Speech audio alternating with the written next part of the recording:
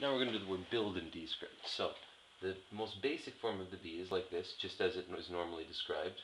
And then we could go U, and then we could catch the U with the I. Catching a U with an I is a little tricky. I often like to maybe draw the U a little pointy, that way you can catch it better. And then L, and then D. Now there's a lot we can do here. First of all, the B, you don't actually need the word line when the B starts the word. When the B starts the word, you can just go like that and continue off down there. We know it's a B because there's no other character that bends that way. So then we can go B, U. And now one of the other things we can do is we can just connect the I.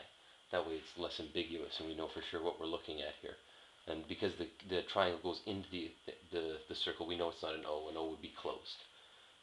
B-U-I, and then L, well, we can put it there, but we can also just draw a line directly over here, and that makes an L.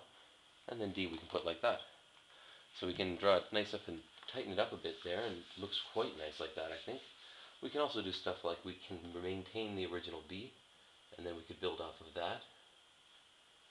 Build, or maintain the original B.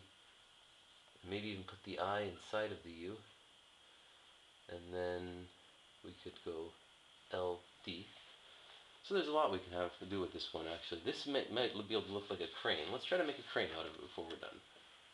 And B, U, I, and then L, D.